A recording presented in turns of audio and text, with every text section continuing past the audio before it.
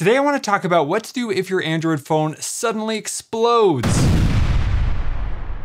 Whoa. Hopefully it doesn't do that, but what if you no longer have access to your previous phone? How are you going to get all of your information over to the new phone? Hopefully you have a lot of stuff backed up, but today I'm going to show you one of the processes in which you can do this, and that is through Google One's online backup. This is something that I enabled when this phone was turned on, so we're going to see how that actually works on the new phone and see how to get everything transferred over. Let's bring back that phone real quick. And let's go into the settings and see what I have set up before this happens. Now, as you can see, this phone is kind of already on its last leg. This is the Pixel 9 Pro, but we're gonna upgrade to the Pixel 10 Pro today. So here under these settings, I'm going to go into the backup or copy data. So here I have backup data, and it was backed up yesterday, which is an hour ago at 11:22. So we have photos and videos that have all been synced with Google Photos, and then I have other device data. So this is going to be things like contacts and call history, device settings, apps and data, and SMS and MMS messages, as well as SIMs. So if you have a eSIM, it would be able to back that up. That is one thing. If you do lose your phone, you would need to get a new SIM card, or the new phones support eSIM, so you can actually transfer your SIM card directly to the new phone. So here it says whenever the device is idle and plugged in, it will back up. So every night your phone is getting backed up if you have this enabled, so that if something happened the next day, you would at least have everything backed up from the day before. So this backup has completed. Now the phone is gone. What do we do? Well, today I picked up the Google Pixel 10 Pro to swap out. So here, let's go ahead and get this unboxed. And here we get a message that we no longer need a physical SIM. You can activate your eSIM during setup. So that allows you to just quickly pull your number over without even needing to pull a SIM in and out. I'll show you how to do that as well. And here we have a really nice obsidian color. So here on the phone, there actually is no SIM card. So there's no little place on the top, bottom, or sides that you would insert your SIM card because it doesn't have one. It's all now an eSIM. So we'll just sign in with my carrier and pull it over, show you that process as well. Let's go ahead and get this turned on. Here it's been turned on. We're gonna go ahead, choose English. And now it's instantly giving me the option to set up using another device. So if you have your old phone, you can go through the process here, whether it's Android, Samsung, even an iPhone, you can transfer everything over to this phone, but we are going to not use that because I can't scan that code right now. So we're gonna go ahead and skip. Then we're gonna sign into our Wi-Fi to quickly get everything downloaded on the new phone. And we're setting this up for myself. And then we're gonna sign into our Google account. Now, usually at this point, you would need to verify your email on the old phone, but I don't have my old phone right now because it's blown up. So is what I need to do is we need to try another way. So here, most likely when you set up your account, you gave it another email address or your phone number to be able to access it, but right now we don't have access to either of those. Here it's saying you can choose to tap yes on a phone or a tablet. You also have the option to use a passkey if you've set that up before. So here I like this option, tap yes on the device your recovery email is signed into. So we're gonna tap yes. So this is actually my wife's phone and I still have my phone. So she was able to send the confirmation to my phone. I was able to tap yes, and then we were able to sign in. Now it's asking us to set up the eSIM.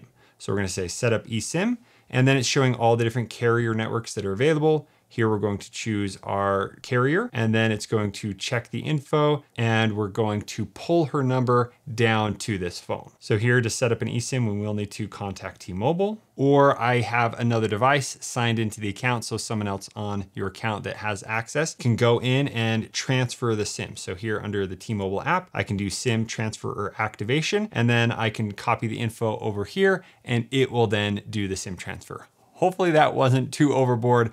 Contact your carrier is the easiest option, but there's a way to do it without calling, and I can just do it right here on another device as well, or on your computer on the website, you would be able to do it as well. So here it's asking for an IMEI that's going to be on the box, or I can tap see device info, and there I can find that number to input over here. After a few minutes, that process is complete. It might take about 2 hours to fully get the number connected here, but we're ready to continue. Now we're gonna go ahead and set up a PIN for this device. Then we have an in-screen fingerprint that we can add, but we're going to select not now. We can also unlock via face. Say not now. And now we have the option to copy apps and data over from our existing device. Finally, took us a while to get there, but we are finally there. So we're going to copy, and here we're going to restore from the Google Pixel 9 backup, which finished backing up 49 minutes ago. That's perfect. So now we're going to confirm what the existing lock screen pattern was to verify that was our phone. So you do need to remember that. And now it's showing what we have the option to back up. So currently on the phone, there's 15 gigabytes taken up out of the 256 gigabytes. Here it's going to sync automatically Google Photos, Gmail, Calendar, and Drive.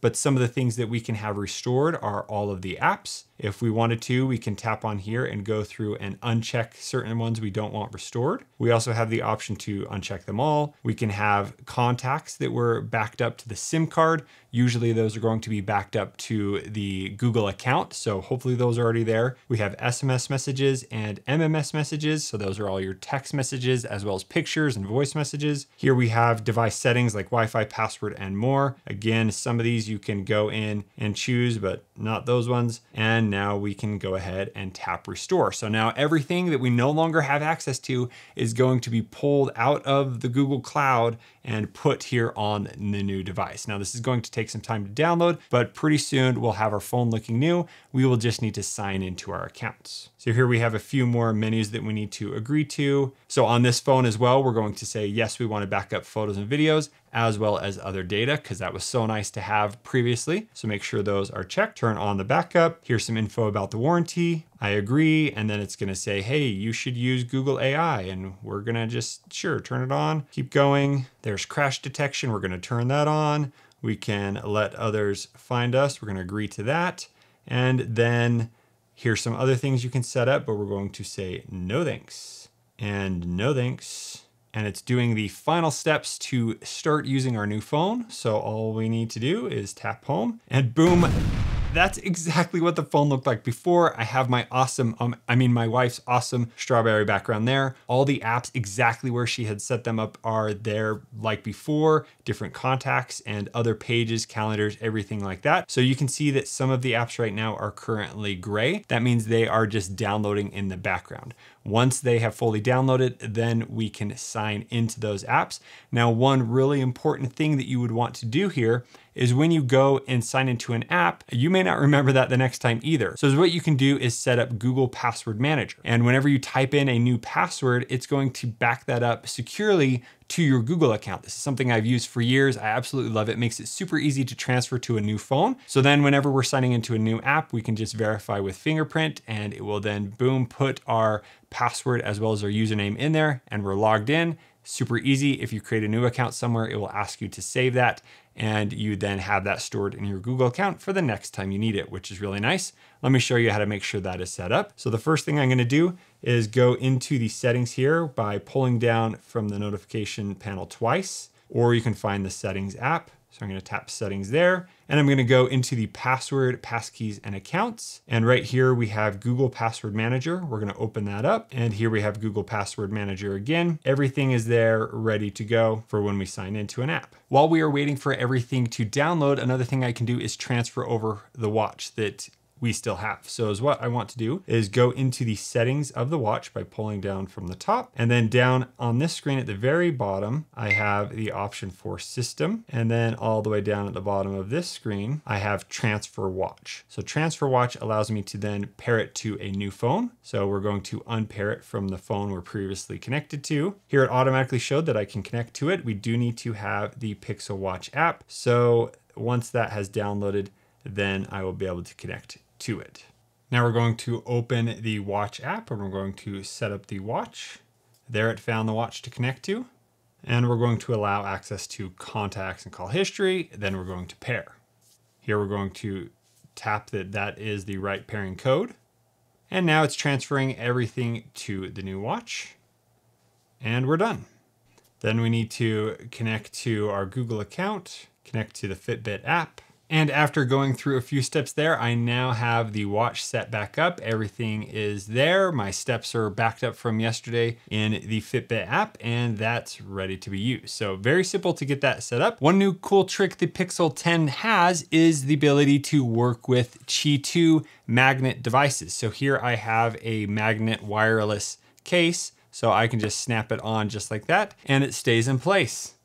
That rhymed. So cool that you can have that. Here I have another accessory. So this is a Pitaka MagSafe phone ring holder. So any MagSafe accessory is compatible. So here you can see that just kind of snaps on like that and pop it out. And now we have a place to hold our phone. We can twist this however we want. We can even pull this out even more. That has a pretty good grip to it. So that is really, really cool. And that makes it so it lays nice and flat, not laying on the camera as well. Pretty cool. And then, so why don't we go ahead and put on a case to protect this. Here it's also showing the magnets are on the case as well.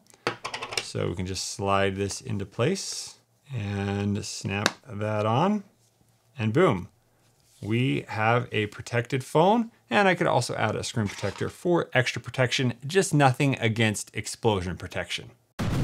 Here, going back to the home screen, you can see that we now have a bunch of apps that have been synced and we're getting a lot more of our information here. So let's say we want to go into an app where we have an account that we need to sign in to see all of our information. So let's go ahead and choose TikTok. So if we go in here, it's then saying, hey, do you want to log back in?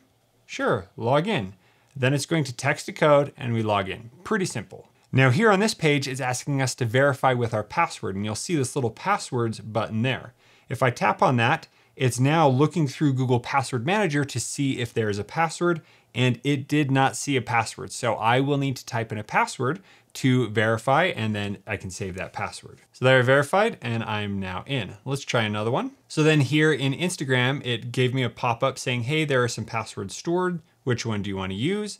I can tap on that and then it can input it and we can log directly in. Really nice that I no longer have to remember every single passwords. And if at any time you can't remember your password, you can just go through the forgot password option, create a new password, and then you can sign back into your account and have all of the stuff that's on that account. So now I've gone through, signed into all the different apps. The other thing you can check is if your contacts are there, they're all there. So here, if I open some text messages, you can see that everything is there from our recent history. And then we pretty much have everything that is there. Now, one more thing about photos. So in the Photos app, that is where everything is. If you were using the Gallery app before, so if we go into the Gallery, there are no photos now on the phone because everything is in the cloud. So that is all in Google Photos. So if we go into there, we can then see all of the photos that we've taken and everything's backed up there, but not in the Gallery app. You can go through and download ones into the Gallery app if you want to, but they're still there. They're just not